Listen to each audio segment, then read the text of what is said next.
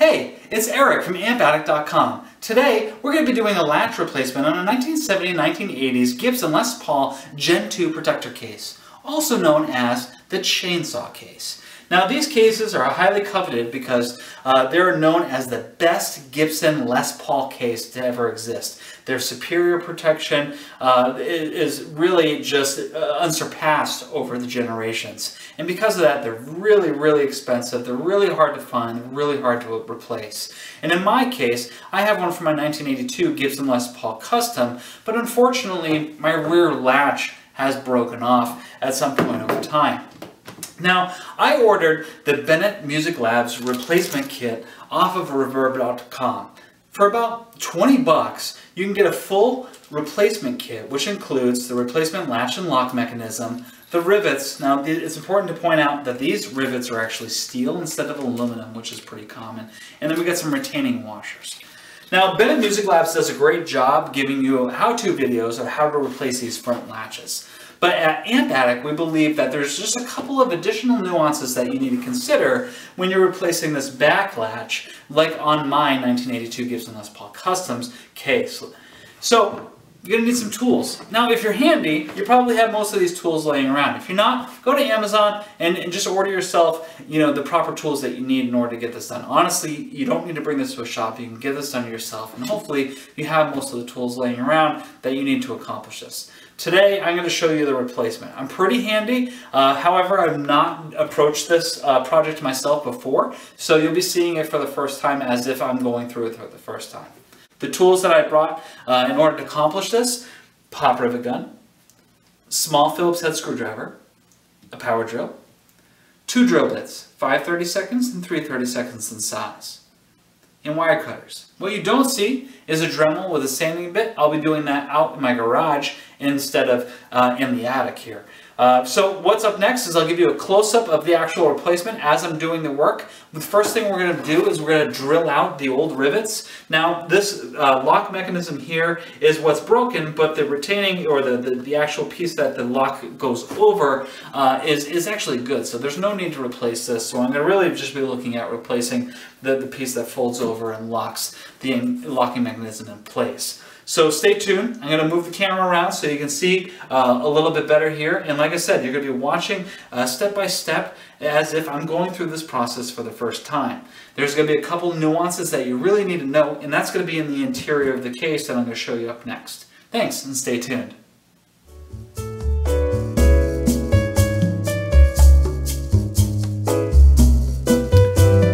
Okay, so step one here is we're going to grab our Phillips screwdriver and we're going to remove the accessories tray here, or just, get it out of the way so we can get to the rivets. Now, you're going to open this up here, and you'll notice you pull down your carpet, you'll see you get access to one of the rivets here. But unfortunately, the other rivet is behind this kind of blocker here that holds the accessory tray together that you put your picks and stuff in. Luckily, it's easy to get this thing out of here. There's just one Phillips screw that you have to remove, and then this can just ultimately just be pulled up just a little bit. So I'm going to show you what that looks like now. So what I do is I just kind of take this screw right out, like this here. Now, the good news is I just drop it right in the accessory tray. Now, you might have some glue that's kind of holding everything together here. Over the years, that glue should have broken down enough for you to pull this right out. If not, you'll feel a little resistance. But the good news is anything that kind of folds down like this, you have some airplane glue, model glue, or anything like that, super glue. You just kind of glue all of that back together, and everything will look stock and how it originally did when it came from the factory. So what I'm going to do is I'm going to stick my fingers underneath this accessories tray, and I'm going to pull up. This whole mechanism from here over pops up, and it's threaded into the case. It actually has a track that it belongs to, and as you pull up, it's going to pull it out of that track. And once you get it free, you'll notice that everything kind of moves around freely here. And you don't have to go crazy and get this whole thing out. You just really want to get it loose enough that you see that rivet. So when you drill through it, you're not drilling through any of your accessory tray or anything else that's in here. You can even pull it back if you want. And in this case, I have, just to make sure I protect that accessory tray so I can get fully to that rivet. Up next, I'm going to flip the case around and show you actually removing these two rivets out of the case and getting ready to do new pop rivets.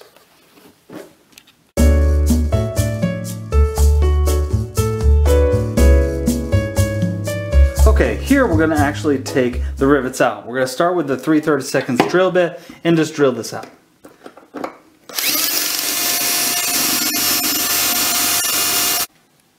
Alright, here we're just going to use the larger drill bit to pop the rivets out.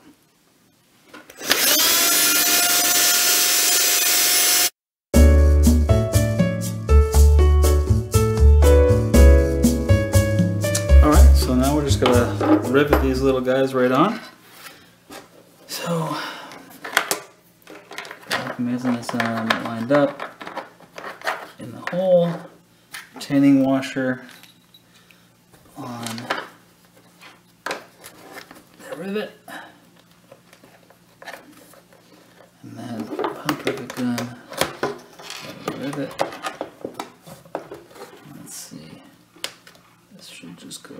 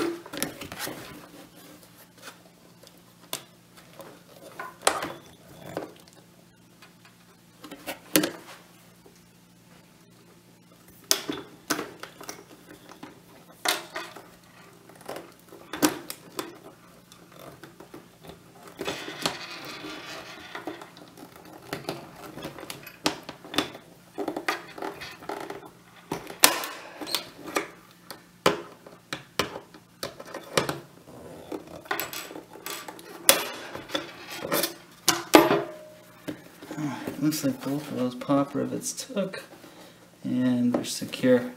So what we should have to do now is cut them off, and we're good to go. Okay, once your latch is now fully secure to the case, you want to flip it around and now put together all of the components in the accessory pocket.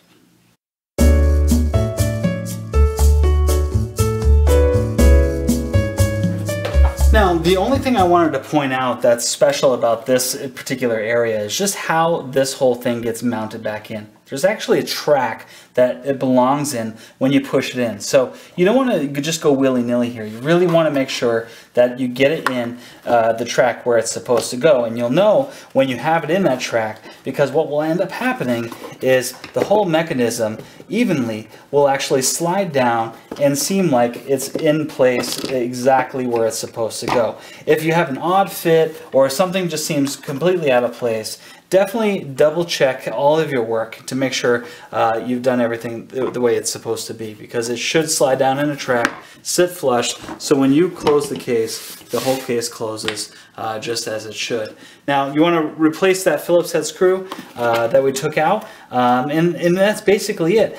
Follow the rest of the instructions that are on Bennet Music Lab's website as far as filing these down and making sure they're nice and clean so you don't really see them or feel them when you're utilizing the case. In this case here, where we have the rear latch, it's less of a worry of damaging the guitar, but you can definitely feel those rivets within the fur of the actual case. So you want to make sure you get those filed down properly, so that way you don't feel it as much, and it's protecting whatever you decide to store in the accessory compartment. So again, this is Eric from AmpAddict.com. I hope you enjoyed our video. Definitely check us out on Reverb as well as www.ampaddict.com. Take care.